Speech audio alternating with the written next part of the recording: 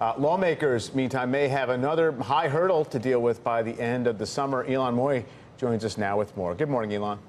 Well, Mike, the deadline to raise the debt ceiling could be a lot closer than investors realize. The Bipartisan Policy Center now says there's a significant risk that the nation reaches its borrowing limit in early September instead of its previous estimate in October. Now, that is important because it would mean that Congress needs to deal with this now before they leave for summer recess at the end of the month. The expectation on Capitol Hill had been that lawmakers could punt this until they come back in the fall, but they may not be able to wait that long. But right now, there is no consensus on how to move forward, even among Republicans. Treasury Secretary Steven Mnuchin was on the Hill last month, floating the possibility of a one-year debt ceiling increase paired with a one-year deal to keep the government funded at current levels.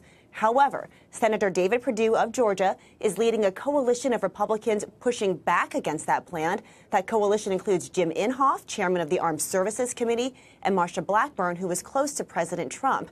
In a recent letter to the administration, they called for more money for defense and warned against, quote, handcuffing the military with funding gimmicks. So the broader challenge here is that lawmakers are trying to solve three problems at once. They want to raise the debt ceiling, fund the government, and increase the statutory caps on federal spending, all in one big package. Guys, that is a very heavy lift, and there's a lot of skepticism that Congress and the White House can negotiate it and get this done over the next few weeks.